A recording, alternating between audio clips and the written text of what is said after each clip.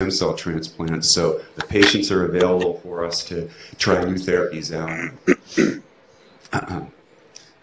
This is the IP situation. It was developed on IP that came from Caltech in David Baltimore's lab in terms of the B-cell genetic engineering. It's been expanded upon at Imisoft. The asset acquisition agreement included an exclusive license to use the sleep beauty transposon system for MPS I, and an exclusive option to license for hemophilia A and B, which is essentially all of hemophilia, and also for other lysosomal diseases.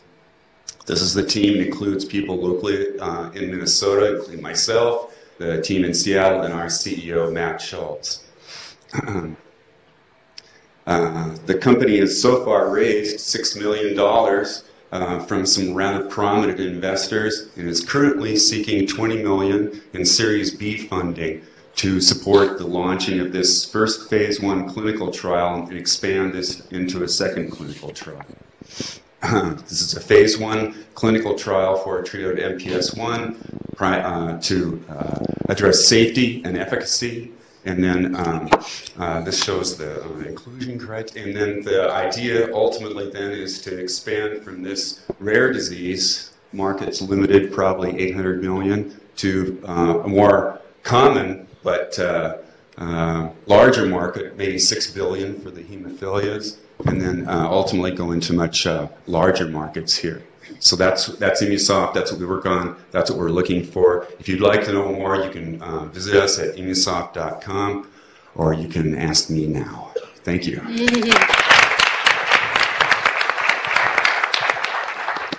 Your clinical development plan is nicely defined there.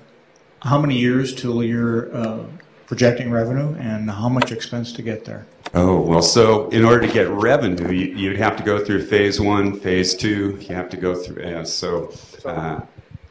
would say 5 years. 5 years? Yeah. How much money? How much are you going to spend? What would you expect you'd spend to go through those 5 years? Oh, that's going to have to go to, hundreds of millions, yes. And that's just for the one MSP1 product. How far behind are the others? Oh, we're following on rather rapidly. We've already have some of the initial expression data for hemophilia and for some other enzymes as well. Any questions? All right. Well, thanks, Scott. Thank you.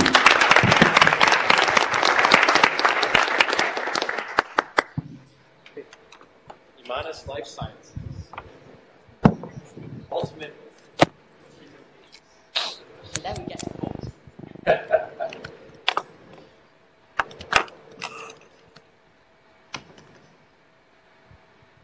So, thanks for being here. I'm Kawai Peng, and I am a co-founder and Chief Operating Officer of Imanis Life Sciences and Professor of Oncology at Mayo. So I own equity in the company, and so Mayo and myself have a financial interest in it. So Imanis Life Sciences is one of the first Mayo EEP program founded 4 years ago, and we are headquartered at the Bio Business Center. We're on the ground level, and there we have built our research labs as well as manufacturing labs to support our business model.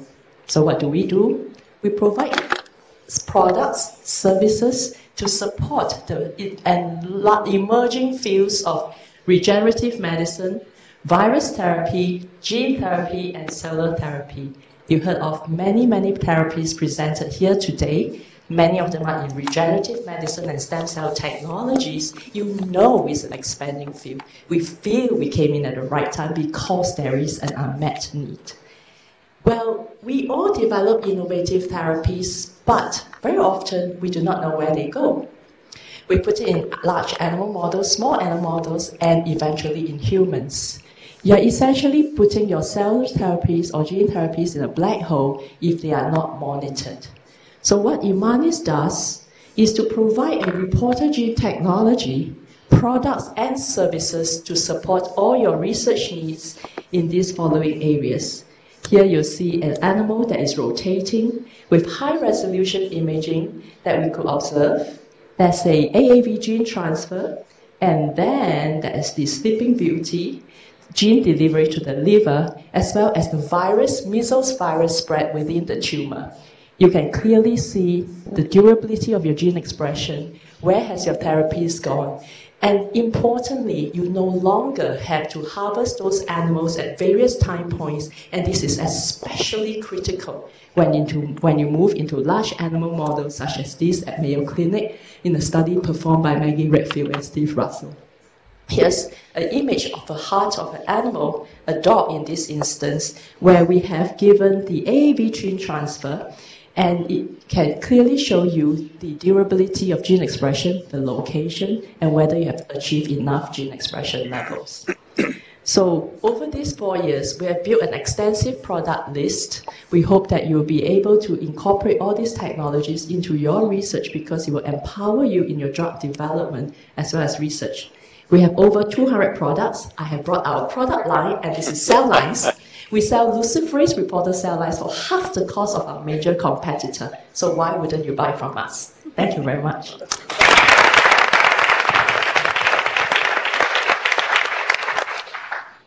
Hi. How many sales have you had? Or what's your revenue to date? We have actually had $1 million in revenue last year.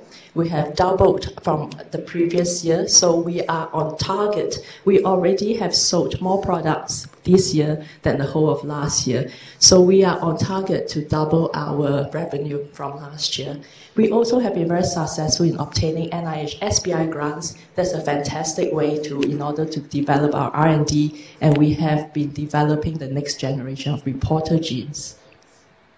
And what outlet are you using to sell your products, and how do you get the word out? That is actually one of our major brain headaches because we had a sales rep at the beginning, and in the end, what we realized, and it's a learning process, after 6 months, he did not make a single sale. We pay him a base salary and a commission. And what we ended up doing is go to trade shows, go to the correct trade shows, pay about a few $1,000s for a booth, and actually word of mouth and sending out flyers as well as doing webinars. What's your profit margin on that $1 million in revenue?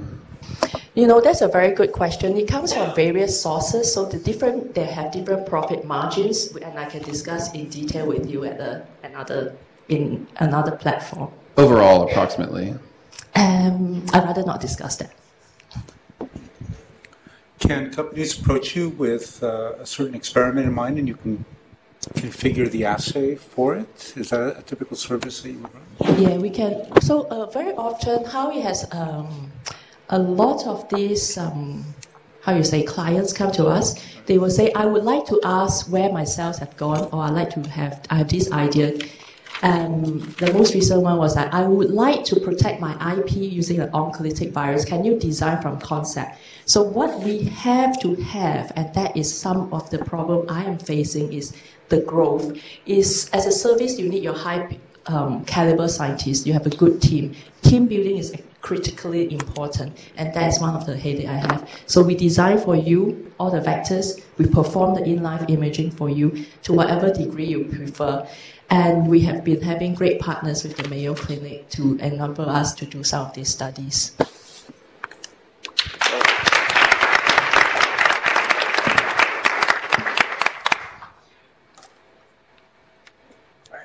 So I've asked one of our walleyes to do double duty. I was a little disappointed to hear that you didn't bring one of your demonstration products, but apparently it doesn't fit in your car. Is that how it works? All right. Perry, this is Perry with Recombinetics. Thank you very much, Steve. And thank you all for coming. You can see from this slide that I don't always obey the suggestions, but what this slide is meant to represent is that I've spent the past 15 years, 16 years now of my life taking model systems to human benefit. So we all know that the CRISPR-Cas technology has taken over everybody's imagination for genome editing, but let's not forget that in the 21st century, the real efficient genome editing was introduced by Dan Voitas around 2010 from the Center of Genome Engineering. Might add that Steve Ecker was the first head of the Beckman Center that preceded the Center for Genome Engineering. The big questions are, what do you do with it? The old-fashioned genetic engineering was just the equivalent of adding an expression cassette to a genome. That's like adding a sentence to a book.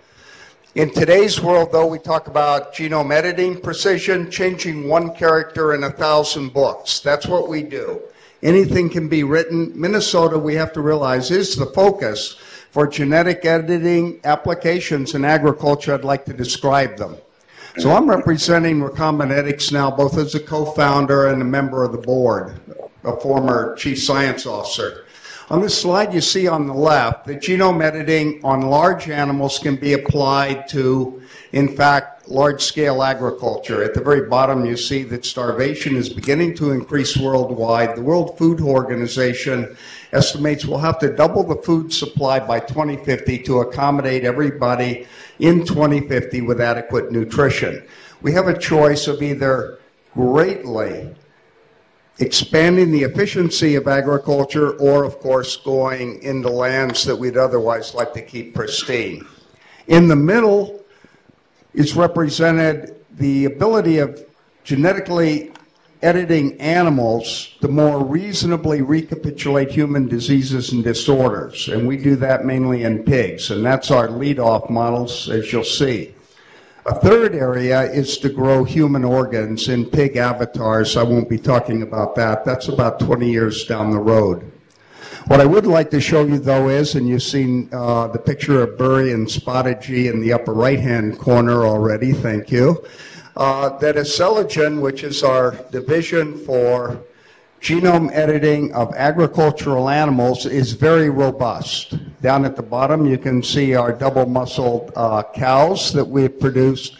Any lines that you see that go beyond that second vertical line represent animals on the ground. Others are on the ground but in testing and being validated. We have any number of other animals that are in our freezers ready to be made when we find partners for their development. Surigen is our animal model system, and that's a far more robust area where we're already making sales. You can see our pig for metabolic syndrome in the upper right. We have an atherosclerosis model pig. You can see a little bit of his disorder. We have a model for cardiomyopathy. And then down below, a pig that represents polycystic kidney disease. The little red oval represents the size of a normal kidney. The dotted line indicates the kidney in this particular